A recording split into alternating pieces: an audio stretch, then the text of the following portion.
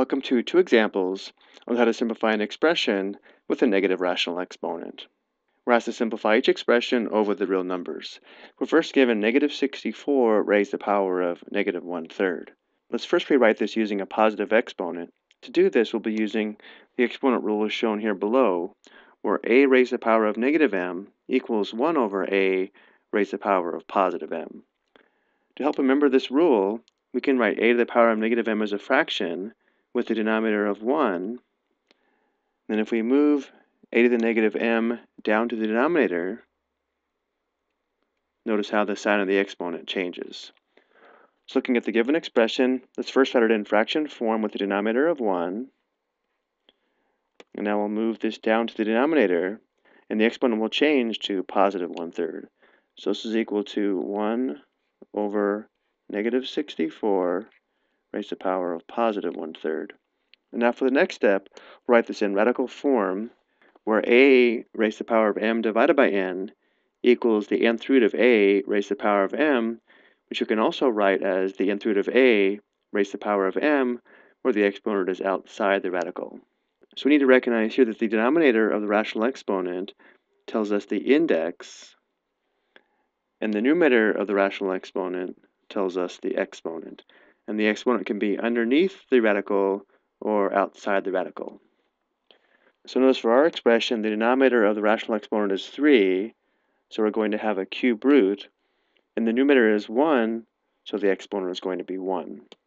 So we can write this as 1 divided by, again, we'll have a cube root because the index is 3, the radicand is negative 64, and because the exponent is 1, we can leave off the exponent. And now to simplify here, we want to see if there are any perfect cube factors of negative 64. And in this case, negative 64 is a perfect cube because we can write negative 64 as negative 4 times negative 4 times negative 4. Or if we want, negative 4 cubed equals negative 64. Again, this is why negative 64 is a perfect cube, and therefore this is going to simplify perfectly. The cube root of negative 4 times negative 4 times negative 4, or the cube root of negative 4 cubed, is equal to 1 factor of negative 4. So this simplifies to 1 divided by negative 4, or negative 1/4.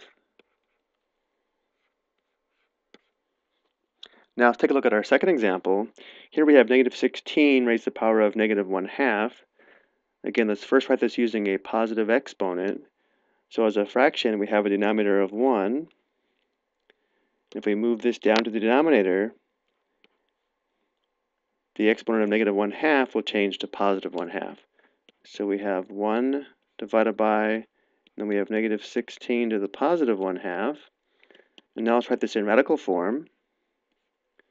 So notice here, because the denominator is 2, we're going to have a square root. And because the numerator is 1, we have an exponent of 1. Which means in radical form, this would be the square root of negative 16. When the index is 2, we can leave off the index because it's a square root. And when the exponent is 1, we can leave off the exponent as well.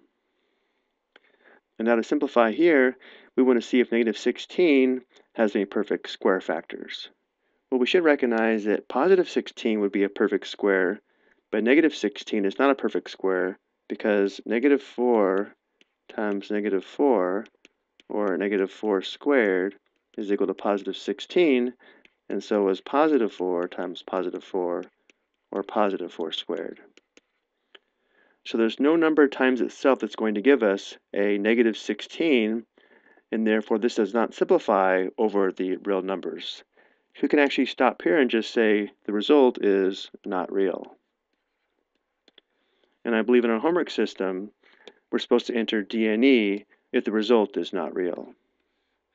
Now this would simplify over what's called complex numbers, where we define I equal to the square root of negative 1, and therefore we can write the square root of negative 16 as the square root of 16 times the square root of negative 1, and therefore this would simplify to 4i.